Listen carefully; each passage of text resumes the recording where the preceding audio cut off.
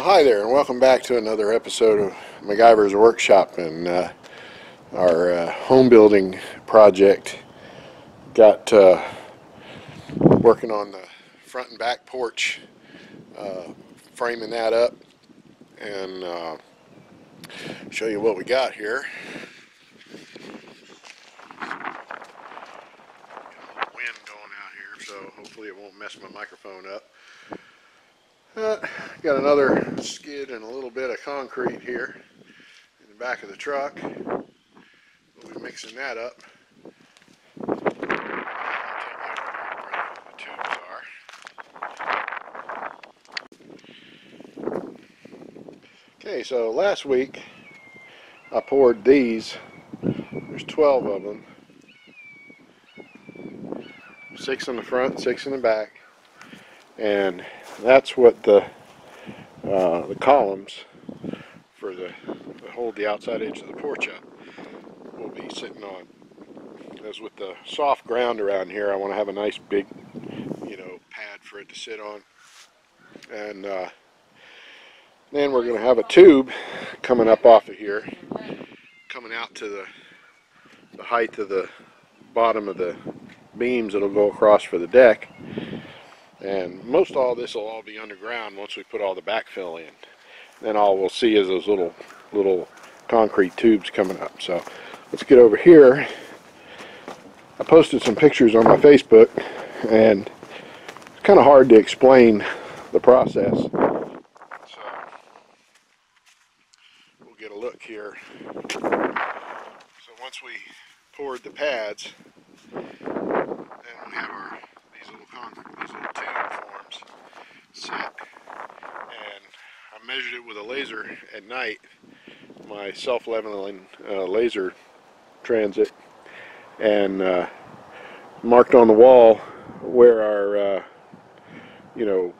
baseline was going to be, and then used the laser to put it out here. And then these tubes are actually 4 feet long, so you just stand them on top of here and mark where the laser hits it and cut them to that length, and then that way you have them all at the same height all the way down, and that'll give me a level platform for the beams to go across. It'll support the actual deck itself, and then the columns that will go up and support the porch roof. So then we got our trusty little cement mixer to mix all that stuff up with.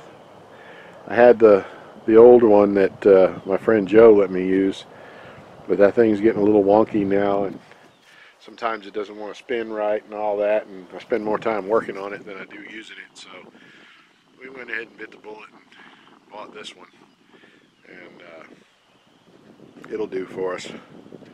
So it's pretty robust. I'm happy with it. It wasn't terribly expensive. So anyway, so what we'll do is we'll mix, that thing can hold 2 80-pound bags at one time, and mix it up, put it in the wheelbarrow, because see, it's kind of soft out here. I don't want to back that truck in here and get it stuck with all that weight of cement in it. So we'll mix it up, put it in a wheelbarrow, and put it down there, and we're just going to have to ladle it into these tubes.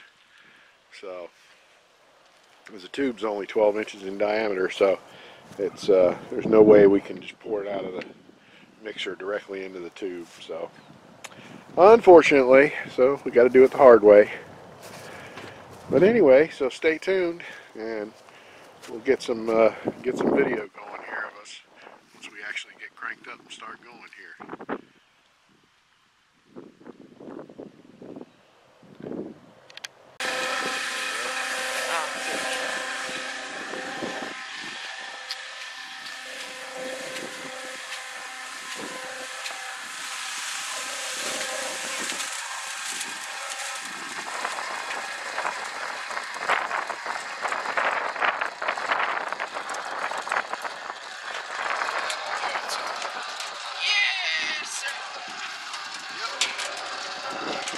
Mafia burial fluid.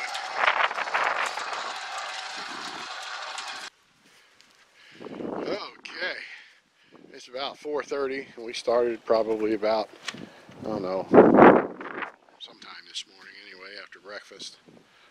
So we got all of them poured. I got to let these guys set up a little bit before I stick the bolts down in there. But I'll take a walk over here.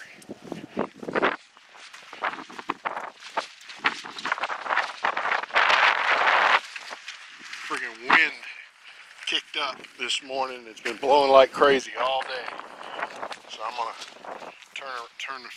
turn the camera around here a little bit so the wind doesn't blow in the mic. There's the bolt that the bracket will mount to. It's called a post base, and then all the other ones have it. Of course, all these tubes are a lot taller because the ground's a lot lower out here. So, and they're real short in the back where the ground's higher. That's okay, because this will be all filled in with fill dirt, and it'll all slope gradually away from the house and look real nice when it's all said and done. So anyway, that's that little bit for now. Hard to believe that was dang near a day's work, but we had to line up these tubes with the, that's why I have the extra wood on there holding them in place. We had to line them up with, center them where the, where the column's going to go, so that the column sits right in the center of the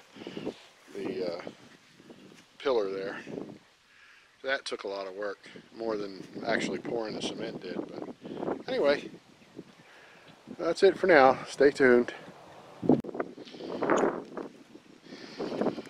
Okay, so this is what they call the post base, and you'll see where we've got the bolts in the concrete pillars out there.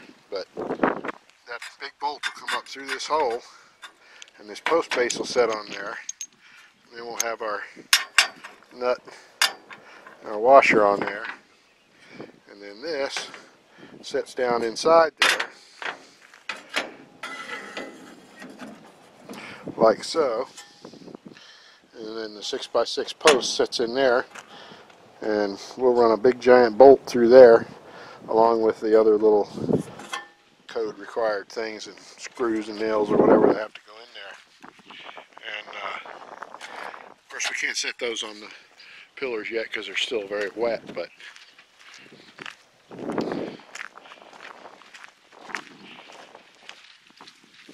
we have